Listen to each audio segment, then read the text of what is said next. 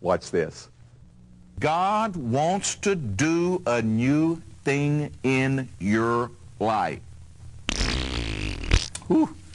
Sometimes when we look at things, surely God can't be in this. You've got to go forward. You can't stay where you are.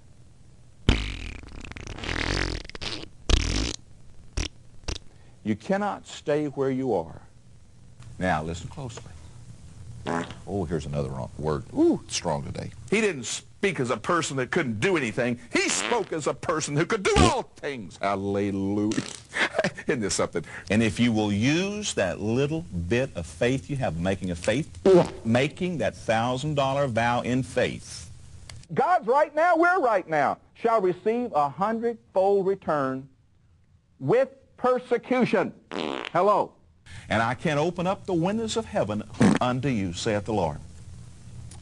Boy, hallelujah. Just as I said that, I'm going to feed you the Word of God. Jesus said the words that I speak. Thank you, Jesus. Thank you, Jesus. Thank you, Jesus.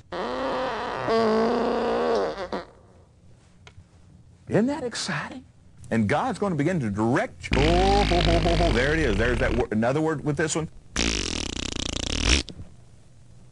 Did you get that? Maybe it's something has shut down that you were doing. This is a word. Something has just shut down that someone's, and as he blesses you, he will blesses you to give. He will bless your work. When you make the vow, it moves you into a higher level of expectancy. You got to open it up. Something. Hallelujah. Remember when I was recently in New York City? Now, God doesn't like what people do or the devil does, and God comes back around and there's vengeance of the Lord.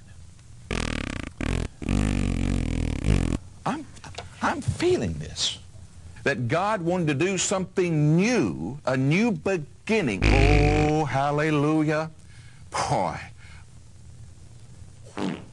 what has been, I'm speaking prophetic, boy, this is a prophetic day. Oh, profeta babanda da da basata.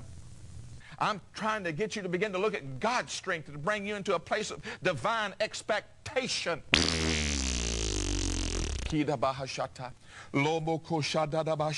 My God will supply your need. Oh, see?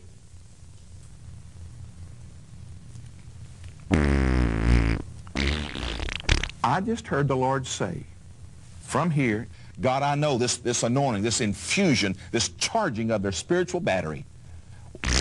Thank you, Lord. In Jesus' name, amen.